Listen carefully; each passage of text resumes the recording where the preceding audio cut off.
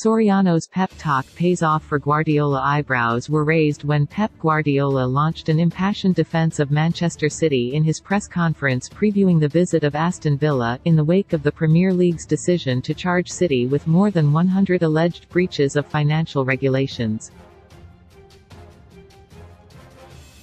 It is understood that City's management team had been spoken to by a similarly bullish chief executive Ferran Soriano. The Spaniard told them that the club had been here before, when charged by UEFA, had won once and would do so again. He added that there was nothing to worry about and told the group to concentrate on football. Zelensky pleas for Russian athletes to stay away. The coalition of sports ministers hoping to frustrate the IOC by keeping Russian athletes out of Paris 2024 is clearly fraying. Their online meeting last week featured an impassioned plea from Ukrainian President Volodymyr Zelensky. But instead of the usual joint statement, opinions differed. Lithuania claimed unanimous support for a ban, an assertion that was undermined by a softer line from America and Australia. It cannot have helped that the planned host of the meeting, Michel Donnellan, was moved to a new job by Rishi Sunak on Tuesday. That left newcomer Lucy Fraser, the 13th Culture Secretary in 13 years, little time for the usual rounds of phone calls needed to reach agreement before the meeting started. While Sports Minister Stuart Andrew claimed a joint statement will be forthcoming within days, the IOC may yet get their own way on Russia again. On Saturday, they flexed their muscles in a letter to national Olympic committees urging them not to sign the statement. Meanwhile, the Olympic Council of Asia may be forced to U-turn on their proposal to allow Russia to compete at the Asian Games this year to help athletes qualify as neutrals for Paris.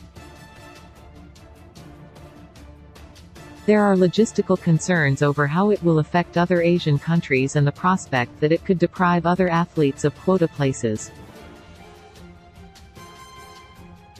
Pep Guardiola has been urged to focus on football by his chief executive Ferran Soriano. Ukrainian President Volodymyr Zelensky is among those that has called for Russian athletes to remain banned from the Olympics. Leads fans' hospitality faux pas. While corporate hospitality remains king among matchday revenue generators for top-flight clubs, the occasional perils were highlighted at the first of Manchester United's two clashes with Leeds at Old Trafford last week. A large number of Leeds supporters had obtained tickets in one of the plush suites and promptly got stuck into the booze. With their team on top during the first half, a number of the group could not contain their excitement, which did not go down too well given they were sitting in the home areas. A warning was issued at halftime to those involved to behave themselves. Amid concerns that trouble is on the rise, footage from the weekend showed fans of Plymouth and Portsmouth brawling on train station steps while an arrest was made after a Chelsea fan was punched and knocked out before their match at West Ham. Rashford is good off the pitch as he is on it. Marcus Rashford continues to do his bit for the nation's schools. The resurgent Manchester United forward won praise for his successful campaign for free school dinners during the holidays, forcing the government into a U-turn. On Thursday night he was at it again, at a dinner to celebrate 5 years of the Michael Carrick Foundation. One of the items up for auction was a visit to a primary school by Carrick, along with the Premier League trophy. Rashford paid more than £10,000 to land the prize. Ex-United midfielder Carrick, whose Middlesbrough side won at Cardiff on Saturday to go third in the Championship, set up the charity to aid disadvantaged youngsters across Greater Manchester and Tyne and Wear. The event, in the shadow of Old Trafford at the Victoria Warehouse, also saw Dinner with Carrick, Brian Robson and Steve Bruce go for a similar amount. Harry Maguire, Luke Shaw, Scott McTominay and Tom Heaton attended, as did Carrick's former teammates Darren Fletcher and Johnny Evans. Coffee with ex-Lioness and Queen of the Jungle, Jill Scott, was another auction item.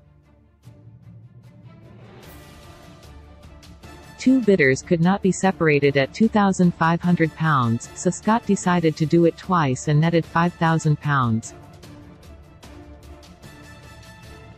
Marcus Rashford attended a dinner to celebrate 5 years of the Michael Carrick Foundation Rugby on the telly. An important season for Super League kicks off this week with talks over a new TV deal on the horizon and commercial giants IMG involved.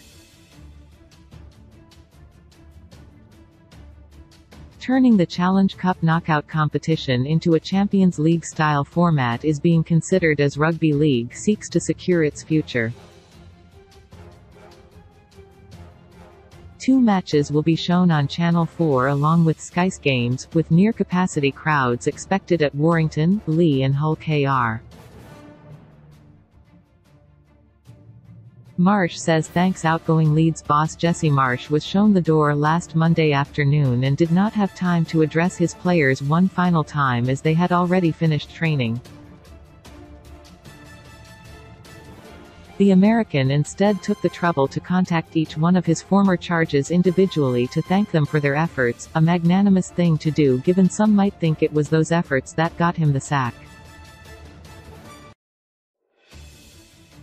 Jesse Marsh texted his Leeds players goodbye after being sacked as manager in the week. New lockers for the Blues at Cobham. Big spending. Chelsea have signed so many new players that they have had to install extra lockers at their Cobham training base. Officials realized that additional facilities would be needed and acted accordingly. After a busy summer, no fewer than 8 signings arrived in the January transfer window, including £105 million midfielder Enzo Fernandez. Meanwhile, Chelsea staff had to act quickly after they put tickets for their Champions League clash with Borussia Dortmund on sale and accidentally sold all the wheelchair spaces in Stamford Bridge's West Stand lower to non-disabled fans. A hasty message to those who snapped up the spots was sent and separate seats were found for them. Meeting postponed due to publication wait. The EFL All-Club meeting planned for later this month has been postponed while officials await publication of the government's white paper on the introduction of an independent regulator. The document was set to form a significant part of the agenda for the first club meeting this year. The summit will be rearranged once details of the policy are known. Score to survive. Premier League clubs were briefed by Sky Sports Director of Football Gary Hughes at a meeting last week. Hughes told them that the Netflix smash hit Drive to Survive had skyrocketed F1 viewing figures and captured the holy grail of audiences, women and the under-35s. Average viewing figures for each Grand Prix are above those for Premier League matches, although the bigger top-flight games still attract higher numbers. Some believe a similar series going behind the scenes at every club across a whole season is an inevitability.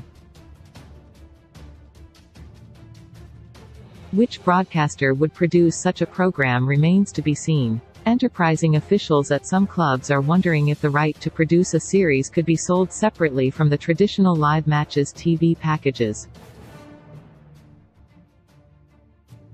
Premier League clubs have been briefed about F1's recent Drive to Survive Netflix series.